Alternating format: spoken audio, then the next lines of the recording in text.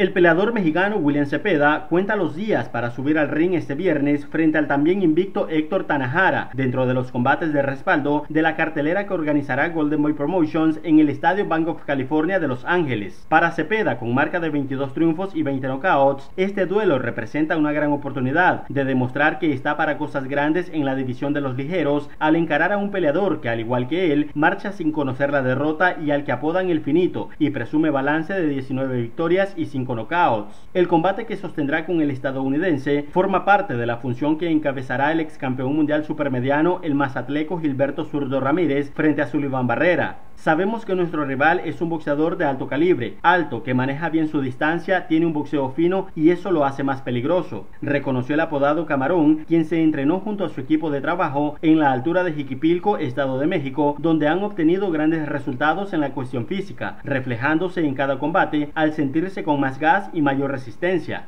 Nos preparamos al 1000%, nuestro oponente sabemos que llegará igual, así que será una pelea muy dura y daremos todo de nuestra parte para salir con la mano en alto. El mexicano realizó intensas sesiones de sparring para apuntalar cada detalle. Se trabajó duro con sparring de calidad, trabajamos muy fuerte en la concentración, di mi mejor esfuerzo para lograr una contundente victoria, a eso vamos el próximo fin de semana, sentenció. Este lunes Zepeda viajó a Los Ángeles, donde afrontará una pelea compleja que de ganarla le marcará el camino hacia desafíos de mayor nivel, con posibilidad de disputar un campeonato mundial.